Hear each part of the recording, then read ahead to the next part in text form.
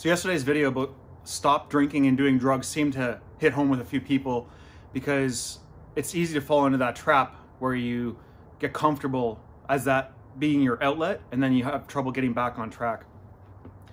And so today I wanted to build on that message, sharing with you a lesson that I learned at one of my keynote speaking engagements a couple of years ago when I was out in Manitoba.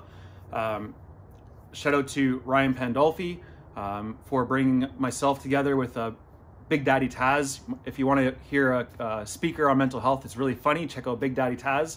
And another guy named Ljungberg. And during our Q&A session around mental health, it's where John said something, shared something with an audience member that really landed with me, that I'm confident will land with you as well. So the short story is that John was an alcoholic, and I can't remember how many years, 2 or 3 maybe. I hope I'm not doing an injustice of how many years he's been sober, but he's been sober for several years now, which of course is a huge milestone for anybody that has a drinking problem. And so one of the audience members asked John, like, what really helped him quit drinking? And he shares a story about when he was in rehab that one of his counselors looked at John and said, "John, next time you think about picking up a bottle, I want you to play the tape until the end."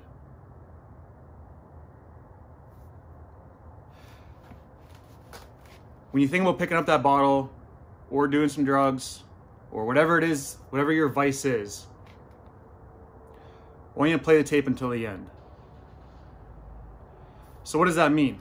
Well, in John's case, it's like, you don't think about it when you pick up the first drink, what the end of the night's going to look like. You only think about what that first drink's going to be like. And then you finish the first drink, and then you have a second drink. And then you have a third drink, and then you have a fourth drink, and then it carries on and carries on. And then in some cases, you're blacked out, and you end up fighting.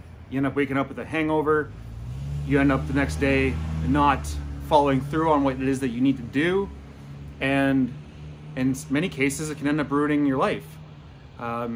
Chatting with another friend right now, it's like constant arguments with his wife. Or the hangover spills over into day 2, day 3, and then it's day drinking. And then all of a sudden it's like, you're not showing up to work. It goes on and on and on. So the point is that if you find yourself struggling, and if you need professional help, I encourage you to go get that. I've mentioned before, again in the other video, that I have pursued professional help before, and it's been beneficial. So don't be ashamed if you do need that. But for so many of you that have the willpower, have the control, who might just need another like aha moment or something to click in your head to help you stop doing what you're doing when you know it's unhealthy for you. So remember the simple phrase that when you're going down that path that you don't want to be on, just remind yourself to play the tape until the end.